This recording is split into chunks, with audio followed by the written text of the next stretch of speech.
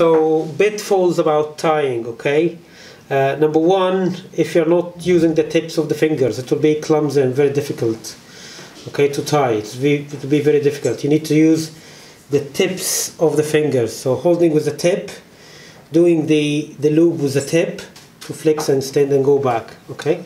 Holding with the tip, making the loop with the tip, bring that, flex, extend and bring it here, okay? So that's tip number one, is to use the tips.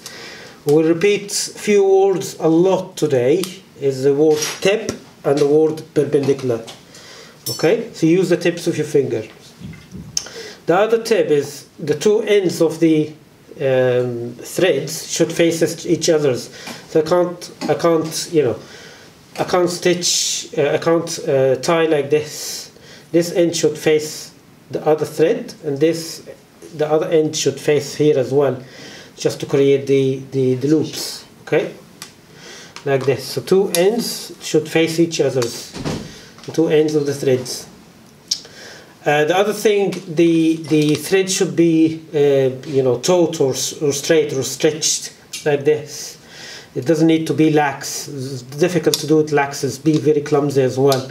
Okay, so this needs to be taut or stretched.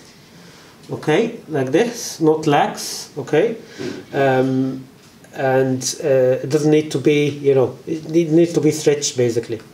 And go to the other side. Okay.